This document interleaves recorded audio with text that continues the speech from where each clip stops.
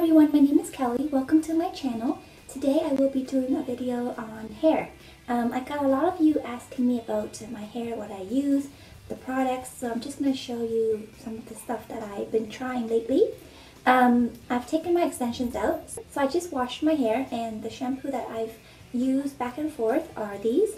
Depending on my hair color, sometimes if I go more ashy or I want to control the brassiness of the color so it doesn't go orange or doesn't go too warm, then I use the shimmering lights, which are these. So these are shampoo and conditioners. You can get them from Sally beauty supply stores or wherever beauty stores that you have in your city. They're pretty reasonable. Both of these together are about $35. It's not bad, and it does a great job of removing brassiness. So the shampoo, both, when you use it, you're going to see like literally a purple color like this coming out. Here, I'll open one for you to see. See how purple that looks?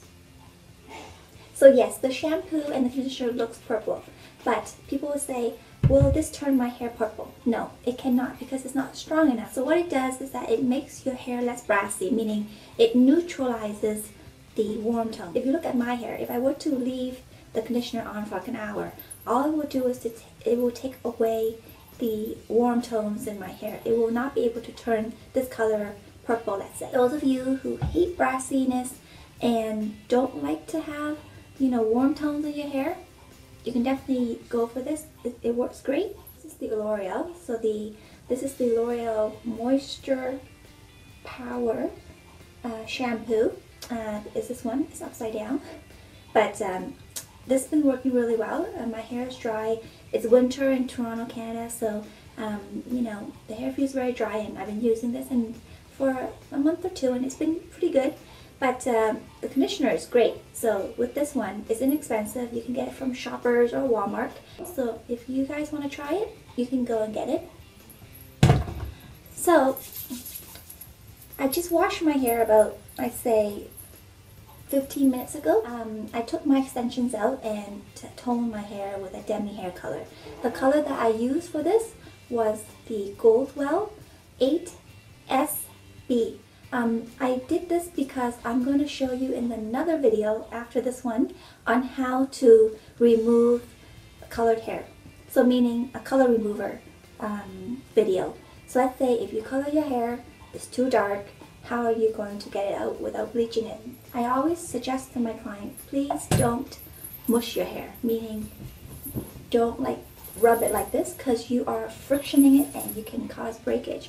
So it's best after you come out of the shower to blot the hair. So hold the hair like this and just blot it. So even on the top, just blot it. The one that I really love, and I can't live without, I love using this on my extensions because it helps to dry my extensions 2 times faster. And honestly, it does. So this is a product from KMS, California. It's called Free Shape. So it says quick blow dry. And besides blow drying, it helps to, moisturize the hair, condition the hair. So it's like a light leave-in conditioner, but in a liquid form. So before you use it, just make sure you shake it like this, and then I just spray that all over. And don't worry, this is not heavy products. It does not weigh your hair down, but it really helps to protect your hair before blow drying, and it helps it to dry faster, and honestly, it detangles the hair greatly. So I'm using the wet brush. So it's a great brush to detangle. So when you comb out your hair, please comb from the bottom or brush from the bottom first and go on top. Because if you were to go from the top to the bottom like this, all that stress of detangling will pull on the root of the hair and you may lose your hair. So this is the blow dry that I have. It's really good. It's very powerful. It's great for home use. It's called Babyliss Pro, and it's made in Italy, so it's great. It's heavy duty and it lasts for a long time, like years. So you can get this at the beauty supply store or online. So I like to flip my head upside down to blow dry so that I have a bit more volume. So I'm going to do that right now. Just pay attention how when I blow dry my hair, I tend to hold the root up like this and then blow dry it. It definitely helps to lift the root as well. So my hair is about, I say, 95% dry. Most important, I have to stress to you is that please dry your hair at least 100% dry because when you start using curling iron or flat iron on damp hair, it will not take because the moisture in the hair cannot help to hold the style. So a lot of time, I know sometimes you think it's dry because even though you have it 100% dry, the hair, there's still moisture in the hair because you just washed it. So therefore, it can still have some moisture left that it doesn't dry out the hair. But if your hair is still damp or still wet and you start, flat ironing or putting it in hot rollers or curl it, it won't take. It will loosen after you put it in. So usually I would put my hair in hot rollers, but today I'm just going to change it up a little bit and show you how to style it with a hot airbrush. So with this, it's a different story because since it's a hot airbrush and it has a blow dry built in it and it's a brush, so it's blowing out air, so I can definitely style it since it's about 90% or 95% dry because there is air blowing out of this. But if it's just plain heat, please have the hair dry completely before you start curling or straight ironing. So, and I'm just gonna clip that up. So with this is the this brand. Okay, you can find it on eBay, wherever, or your beauty supply store. So I'm going to. There's two adjusting temperature. So there's high and low. So if you're a beginner, you can try the low, and once you get more experience and you feel more comfortable, then you can go to the high.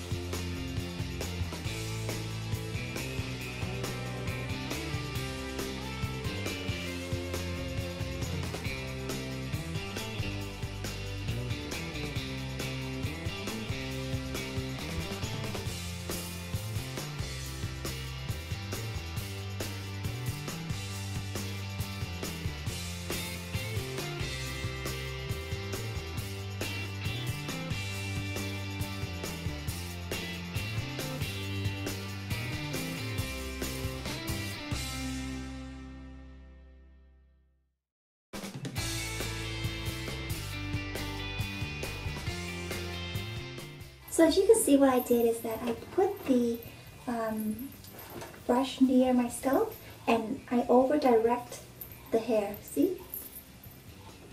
I over-direct the hair and let it set for about a few seconds. So by doing this, it helps to lift the root, giving me more volume. So that's how you could do to create more volume. If you can see from this side as opposed to this side.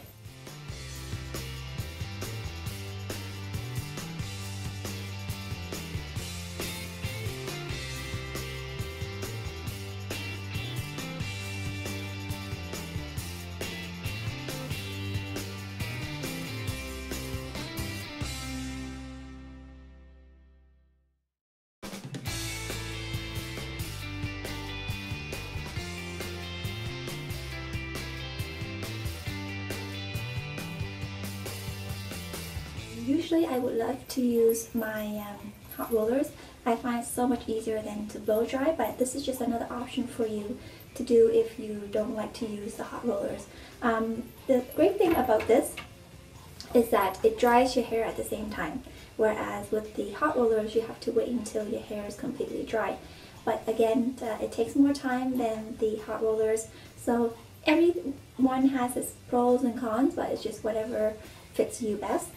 Another thing that you could do is you can tease. You don't have to go all the way up like this, it's not necessary.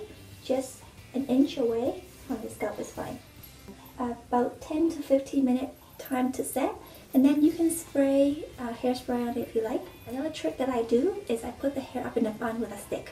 The why with the stick is because the stick does not leave an indentation mark as much as the ponytail does. So after I tease my hair, I pull everything up. Okay, so it's like this. So this will serve for both the ends of the hair and the root of the hair, because it's going to be lifted like this for about 10-15 minutes, or even have it in the car until you get to work and take it out. So you're going to twist the hair in. The reason why you're twisting the hair is so that you can smooth the ends of the hair. See? And the hair will have a bit of a curve on the end. Then you get your stick. So after I did that, so see there's a loop right there. You're going to loop this down, touching your scalp, and go over and press the other part down like that.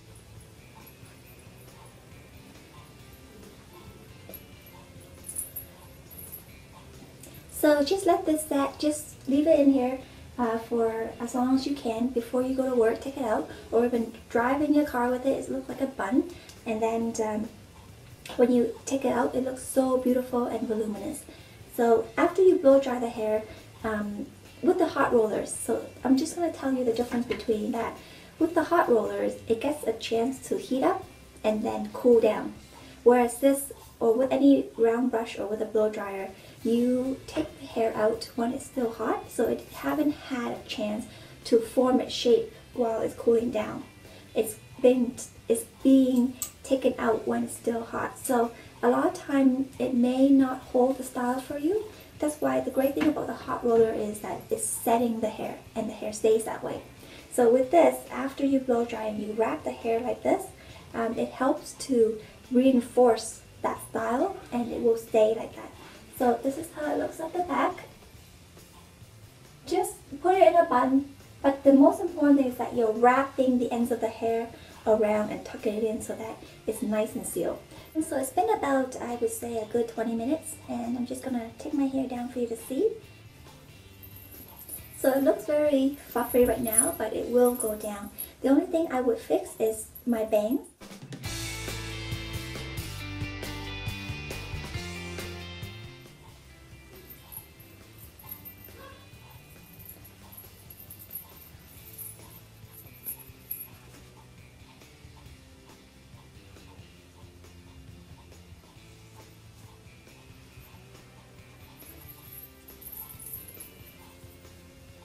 So as you can see, it looks very big at the beginning, but as you let it set, it will calm down. So don't worry about it. If you find that this video was helpful, please give me a thumbs up, subscribe to my channel, and help me raise awareness against child sex slavery and human trafficking. Every day, and I mean every day, children, women, and boys are being sold as sex slaves, serving 15 to 20 clients a day, doing sick sexual things, and some of the children are as young as 47 months old. 47 months old, and I'm not even exaggerating. I got a chance to meet one of the victims, and you know what? It's heartbreaking to see, and just to I can't imagine or can't even think of an excuse what people would do with a 47-month-old. But unfortunately, these things happen, and the children need us to be a voice for them. So that is what I'm doing with these videos. I thank you all for watching my videos, because I know that it's not properly done. The camera is not great. The lighting is not perfect. I'm just recording out of my iPad. So thank you for watching my videos, even though they may look or be unprofessional at times. But my point of doing these videos are to raise awareness for my cause. So once again, thank you so much for watching. I hope you enjoyed the video. If you have any further questions, feel free to leave me a comment below, and I'll be more than happy to answer them for you. And until next time, I will see you in the next video. Bye everyone.